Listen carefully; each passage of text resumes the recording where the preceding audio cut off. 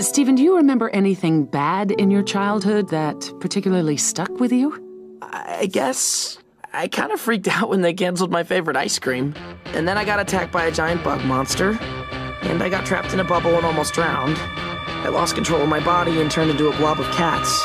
I almost turned so old I died. Amethyst almost died. Pearl did die. Garnet got destabilized right in front of me. I woke up with a black eye imprisoned on a spaceship. Stephen, this is serious. But that was just the early stuff.